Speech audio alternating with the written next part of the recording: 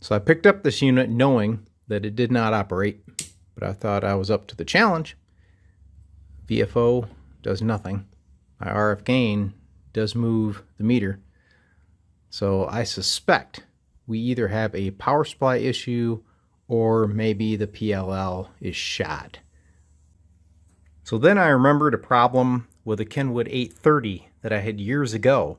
It had the same symptom. The VFO wasn't working and there was no intelligence coming out of the receiver, and that turned out to be a problem on what they called the AVR board. Well, the 820 has the same thing. I got looking at this voltage regulator right here. It's a 9-volt regulator, and I can spin that transistor around in its connections. I suspect we just have some bad solder joints behind this board. Well, there's the back of the board. When I move that transistor, you can see the leads are cracked. So I'm going to repair that and see if it fixes it.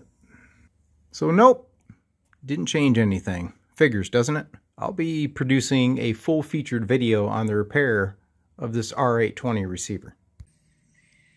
So looking closer at the R-820, I believe this thing's been a victim of a lightning strike.